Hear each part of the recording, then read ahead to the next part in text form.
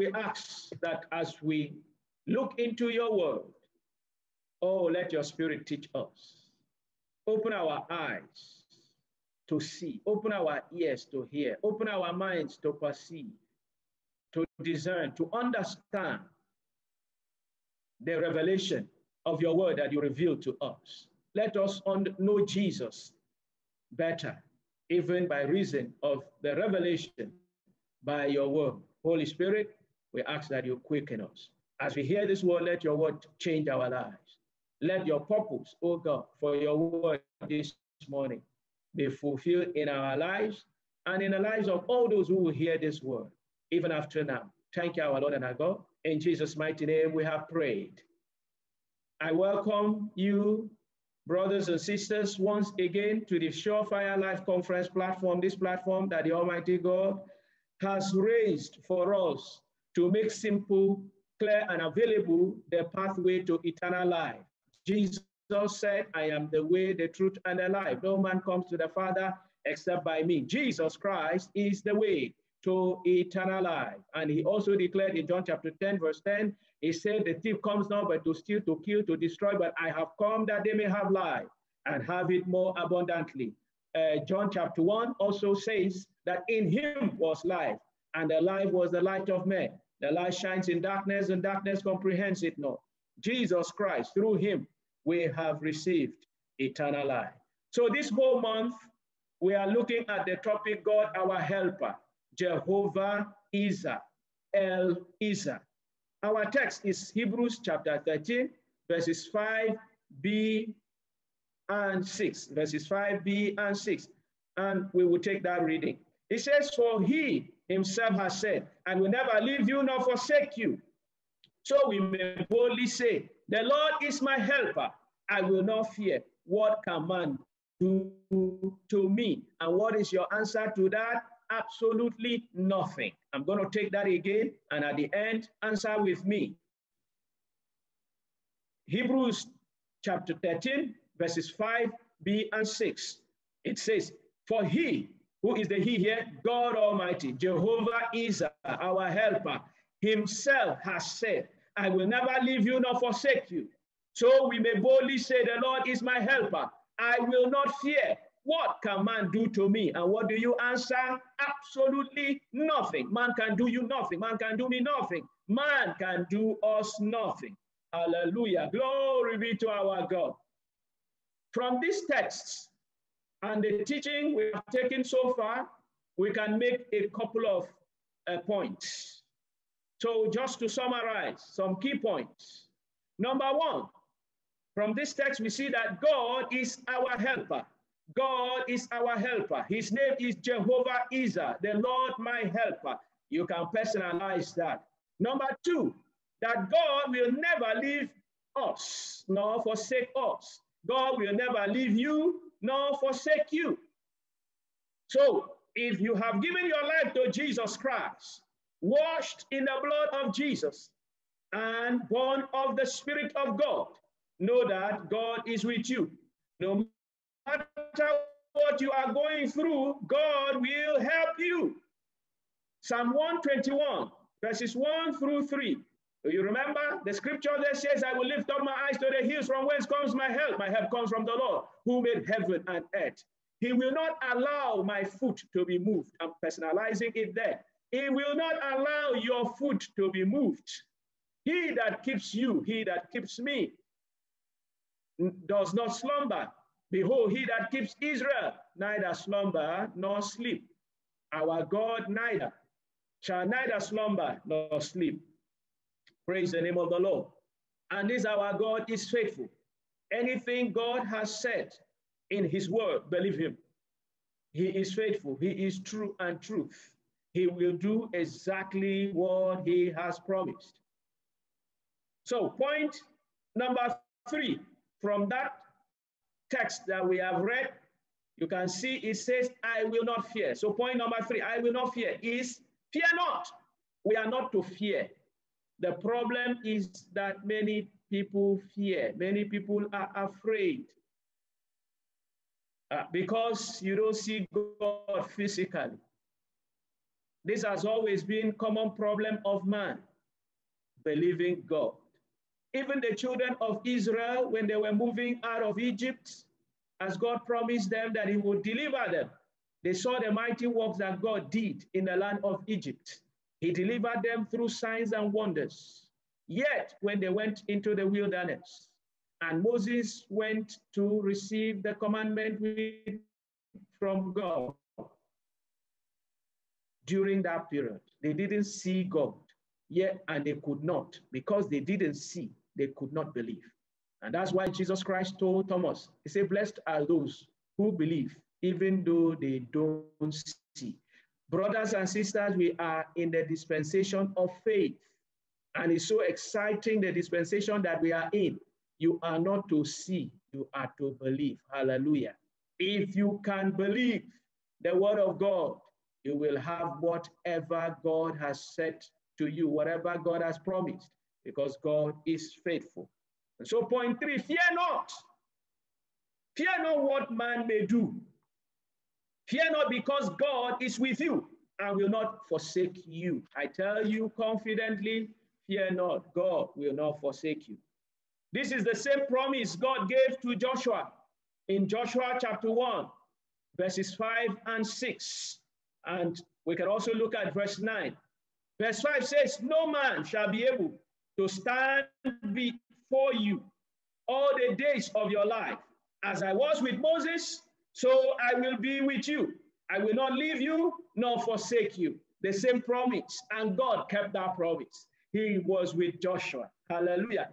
Verse 6, he said, be strong and of good courage, for these people you shall divide as an inheritance the land which I swore to their fathers to give them. You can say the land which I promised to their fathers to give them. So it is the same promise God has promised you. It's the same promise God has promised me. So I want to tell you, if you can see it in the scriptures and you can believe it, it's yours. It's yours. It's yours. So I speak to somebody again, don't give up. Don't give up. Don't be afraid.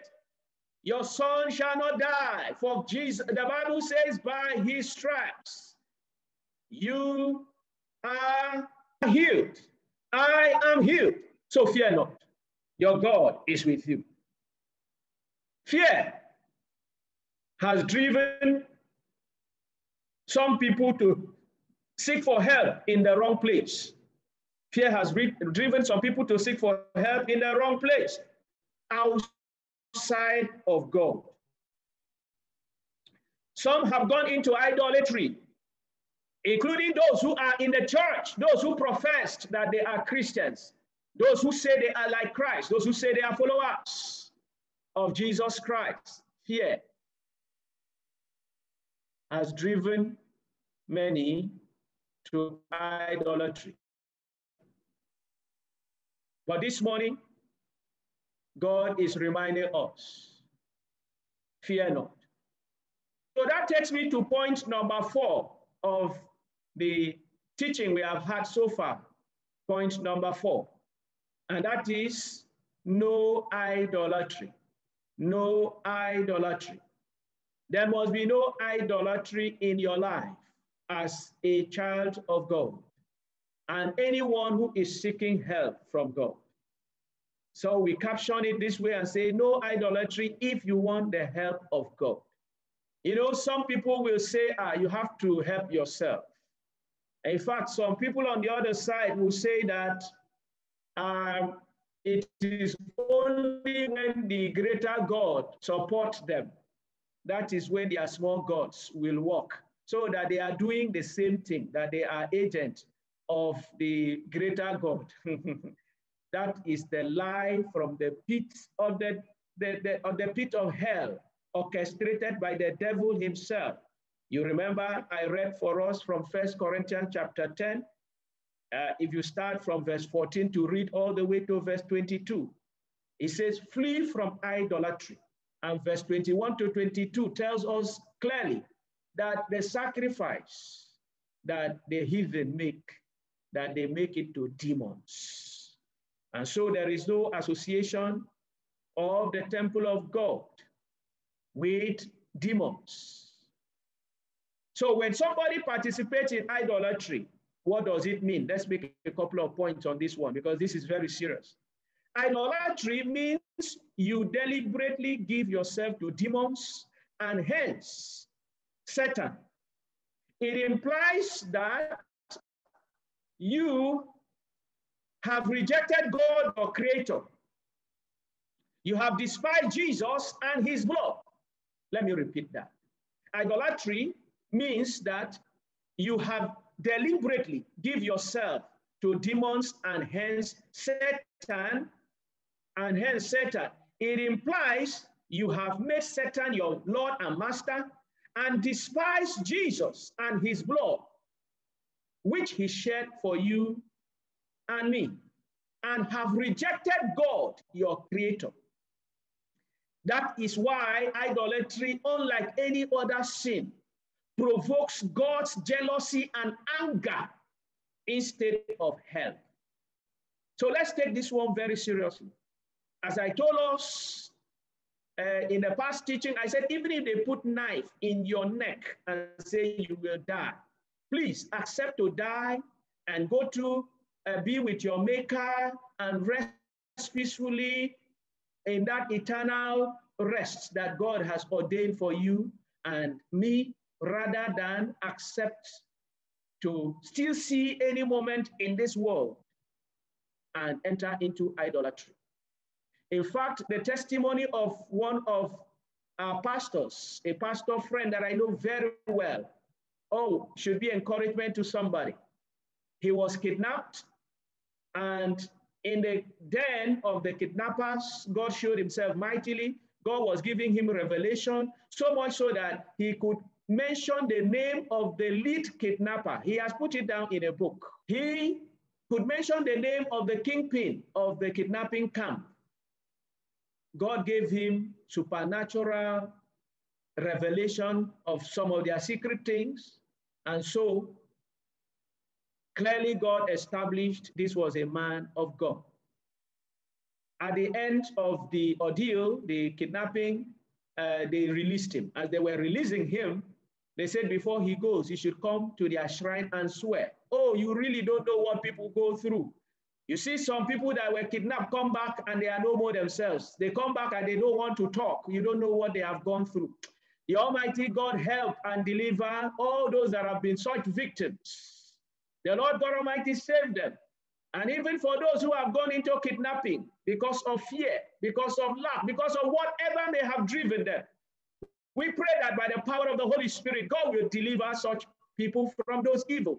God didn't create you to be evil. God didn't create you to carry out the works of the devil. God created you to be his temple, his holy temple. God created all humankind to be his children. So this morning, whatever negative force has driven you into such evil, the Almighty God deliver you in the name of Jesus. And so this pastor told them that, no, that's the last thing. I cannot bow to your idol. Your idol is beneath me. I cannot. And they insisted. They took him to the entrance of the shrine. He said, you can kill me here, but to come and bow to your idol, to swear anything in your shrine, I can never. Your idol is beneath me. I will not.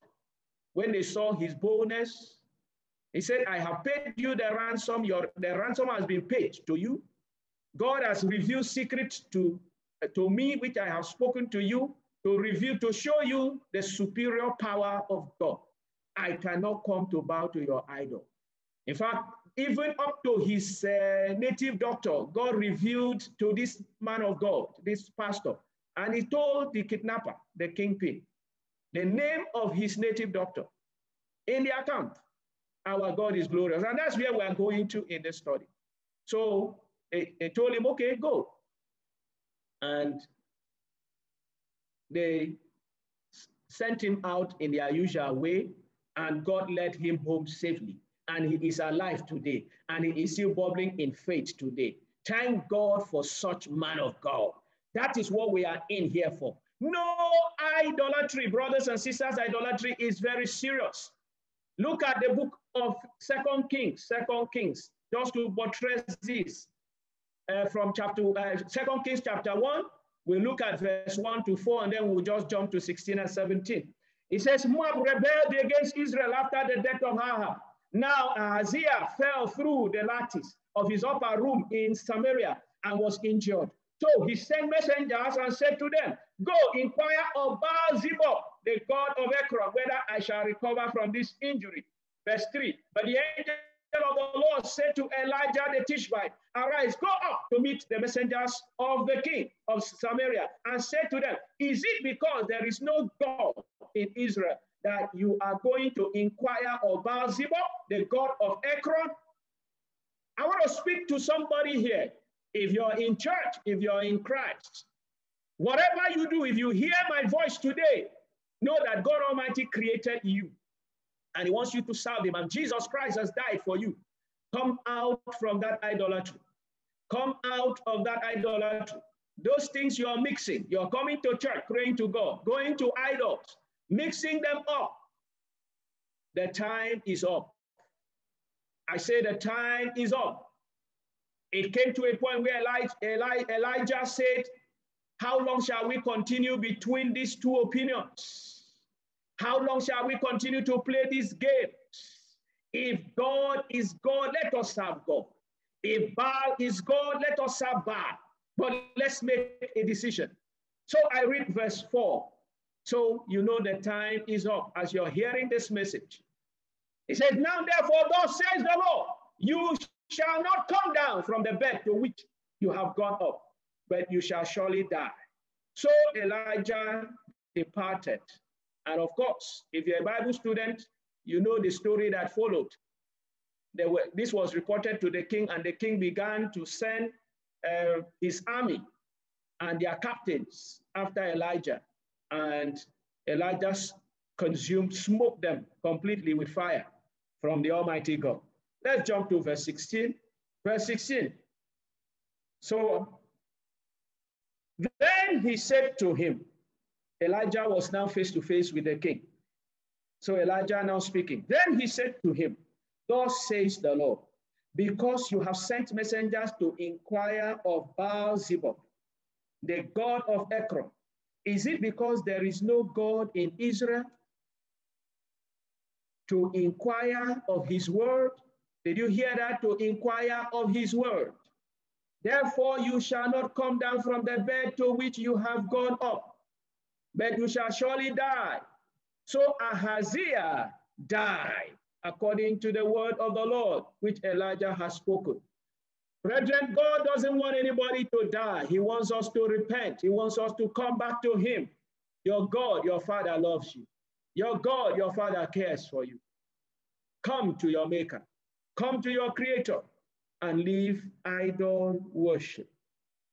Idol worship, which is idolatry, provokes God's jealousy, as we said previously. You will see in Exodus chapter 5, if you read from verse 4 to 7. In fact, there, the Bible makes us to understand that when you are in idolatry, it means you are declaring hatred against God. You are actually saying to God, I hate you. And of course, the reason for that is not far-fetched, because you're now making the arch enemy of God your master. You're making the devil your master. You're making the devil your Lord. So you make God your enemy. You say to God, I hate you. In Exodus chapter 34, verse 14, there the Bible says, you shall worship no other God, for the Lord whose name is jealous is a jealous God. You shall worship no other God, for the Lord whose name is jealous is a jealous God. Our God is provoked to jealousy when a human being at all involves in idolatry. Talk less of the one who says, I am a Christian. I am like Christ. I am a child of God. So quickly, to go deeper, we want to then contrast between idolatry and the temple of God, which is the position you have to come to to understand the greater help of God, the greater help of God. Praise the name of the Lord. That is our focus.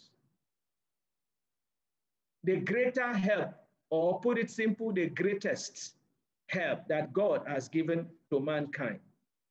So on the flip side of idolatry, God wants to greatly help us by making us his temple. God wants to greatly help us by making us his temple. This is the greatest help God has ordained for humankind in this dispensation. And what is that help? It is the Holy Spirit. The Holy Spirit, he is our helper. Oh, the help of God is not far away. The help of God is with you, is in you, is in me. Hallelujah.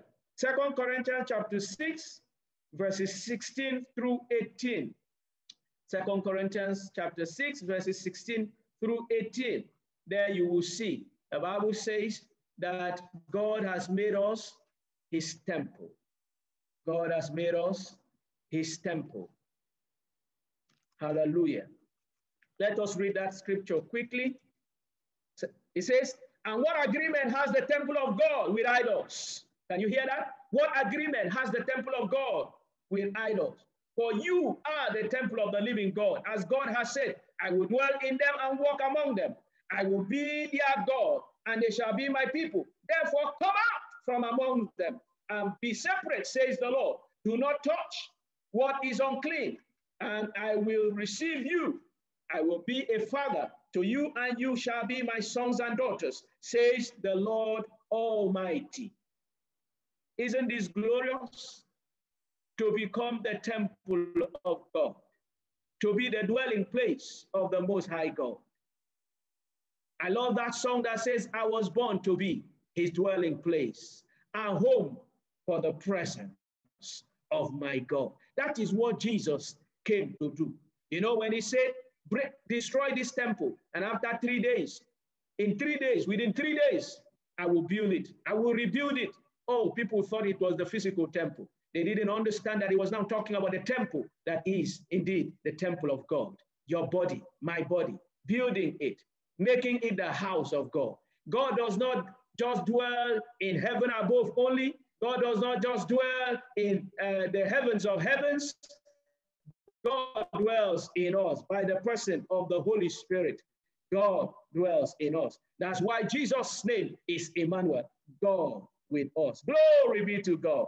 So God has given us his Holy Spirit as our greatest helper. Unfortunately, not many people have learned this great blessing, this great help, to be close to the Holy Spirit. And so people are running helter-skelter. People are mixing God, mixing Christianity with every other thing because they don't understand God. And in the greatest help God has given mankind in this dispensation.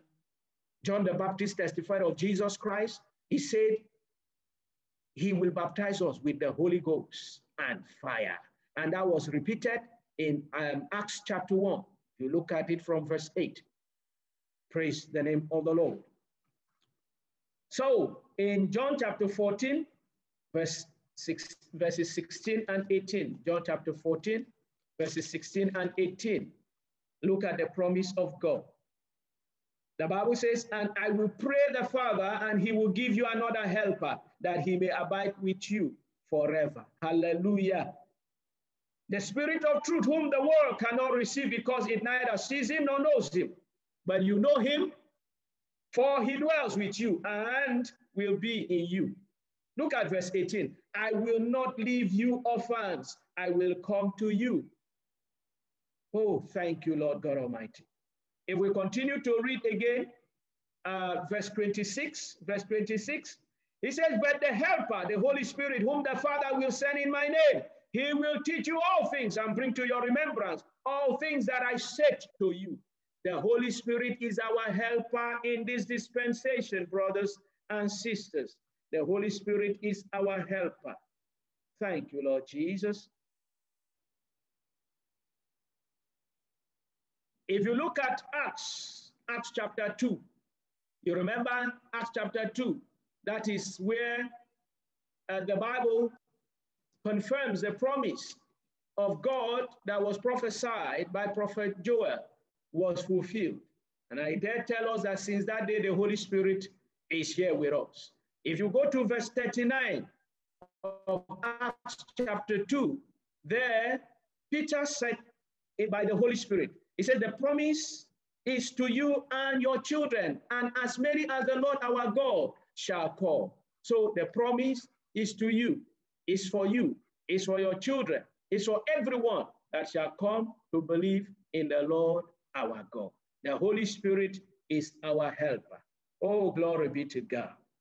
Let me use this opportunity then to make a few points. I challenged us earlier on that anointing oil is not the Holy Spirit. In the dispensation that we are in, the dispensation of the helper, the Holy Spirit, whom God has sent to us through Jesus Christ, our Lord, our Savior, our Redeemer, we have become the temple of the Holy Spirit, the temple of God, the house of God. God dwells in us. It is that Holy Spirit that has been given to us that anoints us. So the Bible says in Acts chapter 10, verse 38, you know it, and also that same scripture that was earlier written in Luke chapter 4, verse 18, how God anointed Jesus of Nazareth with the Holy Ghost and power, with the Holy Spirit and power, who went about doing good, healing all those who were oppressed of the devil, for God was with him. So how was Jesus anointed? By the Holy Spirit. How was the apostles anointed? By the Holy Spirit. There is no other anointing, brothers and sisters, except the anointing of the Holy Spirit, so that you may understand what I meant when I said that the error of anointing oil and all sorts of materials have made people who have taken advantage of that to deceive many people, selling anointing oil and all manner of things, and selling idol items for covering, for protection, for all manner of things. So we must come out of all this and stay pure. If you want to check, you would see how the apostles consecrated and anointed those who were being called into ministry. You can see that in Acts chapter 13. Let's read it very quickly so you can get understanding of what I'm talking about. I am not here to criticize anything or anybody. I'm here to spread the truth, to make simple the pathway to eternal life. So your life will not be based on the theories of men, but in the wisdom of God. Just like Paul said in 1 Corinthians chapter 10. You read it all the way down. So Acts chapter 13, it says, now in the church that was at Antioch, there were certain prophets and teachers, Barnabas, Simeon, who was called Niger, Lucius of Cyrene, Manaen, who had been brought up with Herod the Tetrarch and Saul. Verse 2, as they ministered to the Lord and fasted, the Holy Spirit said, hear this, the Holy Spirit said, now separate to me Barnabas and Saul for the work to which I have called them. Verse 3, then having fasted and prayed and laid hands on them, they sent them away. So being sent out by the Holy Spirit, they went down to Seleucia, and from there they sailed to Cyprus. They laid hands on them. I shared with us. You can look at Acts chapter 10, the household of Cornelius. Then the Bible says in verse 44, Acts chapter 10, verse 44, while Peter was yet speaking, the Holy Ghost fell on them. Anointing oil is not the Holy Spirit. And how do we Minister the Holy Spirit. You are just hearing the word of God as you're hearing now. Right now, wherever you are connected, as you hear this word, believe God and just ask him, give me your Holy Spirit. Tell him, I yield my body to you, God Almighty. Make me your holy temple. And while praying, laying hands, the Holy Spirit is transferred. Oh, I pray, Father God, please restore your church. Let us begin to have the anointing service that we used to have in those days. As a young man growing up in the University of Benin, I had an experience. We used to have anointing service, not with anointing oil. Anointing service we were practicing was exactly as is written here in Acts chapter 13. Young men will fast for 14 days, dry, no water, no food, because we were just young people. You know, the zeal of the youth, we carried on. On one occasion, it was my own experience. The minister that was invited, another young person, was ministering the Holy Spirit to us. And he laid hands on me and prayed for me to receive the Holy Spirit. I left there. I didn't speak in tongues, but afterwards, the words were flowing through. That I could feel the words flowing through every part of my body. That was how strong the experience was. Something that you cannot be in doubt. Oh, if I was just speaking there, it could have been like you said, okay, you are trying to just please him. I couldn't, because I didn't even understand that much then. I left the service. I was on my own. Then the words started rattling. It was as if it was flowing through my whole body. And I was speaking in tongues just on my own. Oh, God, restore us to that pure anointing service, that the Holy Spirit will be imparted upon the people of God, will be imparted upon the church of God. I remember a man of God who shared his own experience as well. He said when a man of God who was ministering laid hands on him, he said he passed out. He passed out. The power was so much. The Holy Spirit is not anointing oil.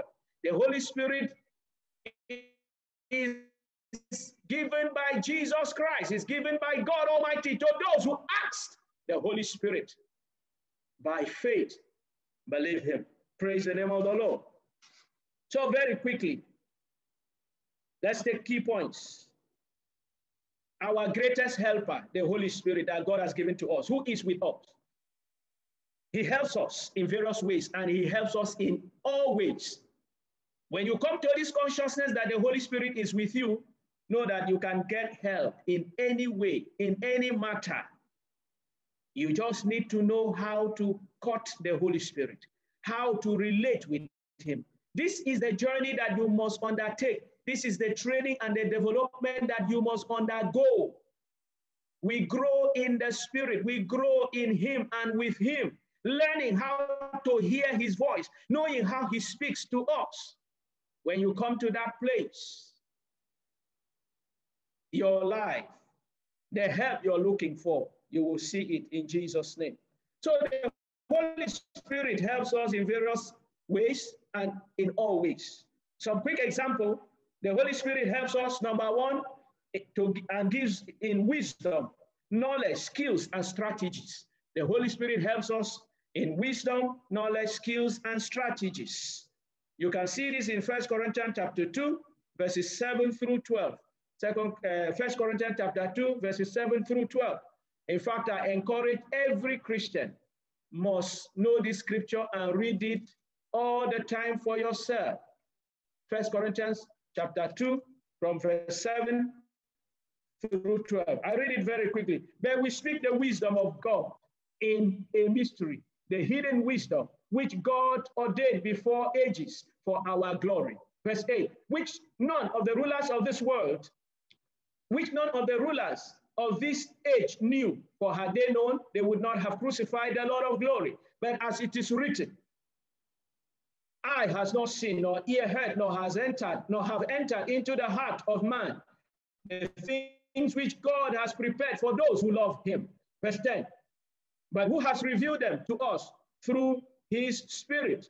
For the Spirit searches all things, yes, the deep things of God. For what man knows the things of a man, except the spirit of the man which is in him? Even so, no one knows the things of God, except the Spirit of God. Verse 12. Now we have received not the spirit of the world, but the Spirit who is from God, that we might know the things that have been freely given to us by God. Things that have been freely given to us by God. Note this scripture, read it for yourself. The Holy Spirit has been given to you and me. We have been given the Holy Spirit to freely know the things of God. So the Holy Spirit helps us in wisdom, knowledge, skills, strategies. You can also see in Daniel chapter 5, verse 11, you know the story of Daniel. There are many scriptures that support this point. So I'm just taking just a few. Daniel 5:11, there they say the advisors of the king, Belshazzar, the son of Nebuchadnezzar, at that time, they said of Daniel, they said, the spirit of the holy gods dwell in him. The spirit of the holy gods dwells in him. So all through ages, God has always deposited his spirit in vessels, in man, to help man, for man's effectiveness and to do the service of God. In the olden days, the Holy Spirit will visit and will leave. But in this dispensation through Jesus Christ, the Holy Spirit has come to dwell in us. Just like God prophesied through Joel, the prophet, he said, in the latter days, I will pour out my spirit upon all flesh, all flesh. It is your right as a humankind to receive the Holy Spirit if you come to Jesus Christ. Receive him and get help now in the name of Jesus. Number 2 point. Oh, please also for that, number 1, note Isaiah chapter 11, verse 2. Isaiah chapter 11, verse 2. There the Bible talks about the spirit of wisdom, of knowledge, of might, of understanding. Number 2 point, the Holy Spirit helps us by supernatural intervention. Supernatural intervention. Oh, thank you, Jesus. This is great. In Matthew chapter 12, verse 28, you see there, our Lord and Savior Jesus Christ said that he cast out devil by the Holy Spirit. Matthew chapter 12, verse 28. Let's read it quickly. He said, but if I cast out demons by the Spirit of God, surely the kingdom of God has come upon you. The kingdom of God has come upon you. Jesus cast out demons by the Spirit of God. In 1 Corinthians chapter 12, from verse 1 to 11, there you hear about the gift of the Holy Spirit, the supernatural manifestation of the Spirit of God. So note that and study it for yourself. I've already read Acts chapter 13, 1 to 4. The Holy Spirit spoke. Thank you, Jesus. Number 3, the Holy Spirit helps us by giving us strength. Strength. You can do what ordinarily looks impossible by the strength of the Holy Spirit. Oh, a man to refer to in this case is Samson. He was helped by the Holy Spirit. In verse 19 of that same 14, he was helped by the Holy Spirit. In verses 5 and 6, he destroyed a lion with ordinary hand by the help of the Holy Spirit. The Bible says the Holy Spirit came upon him. The Spirit of God came upon him. And he tore the lion as a man would tear a young goat. Oh, glory be to God. In verse 16, in chapter 16, verses 2 and 3, he carried the doorposts. People who thought they have locked him in and they were going to kill him. When he came, he carried the doorposts on his shoulder. He just took the gate away supernaturally. The Holy Spirit can help you in any way, can give you strength. Philippians 4:13. Philippians 4:13 is a scripture every believer should know as well and meditate upon. It says, I can do all things through Christ who strengthens me. Number 4, the Holy Spirit helps us in ministry and anointing. He anoints us for the ministry and he helps us in the ministry. Luke chapter 4:18, I've already quoted it earlier on. Acts chapter 10, verse 38. And I've talked about Acts chapter 13, verses 1 to 4. Glory be to God. So, what do? You just open your heart and cry to him and say, Holy Spirit, help me. You have to develop a personal relationship with him, the Holy Spirit. Learn to hear his voice and obey his command. Obey his command. The disciples of Jesus, the mother of Jesus told his disciples, he said, whatever he asks you to do, do.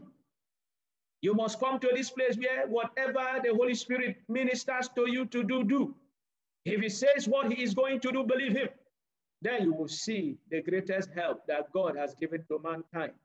He is dwelling with you, he is dwelling in you, and he is always for you.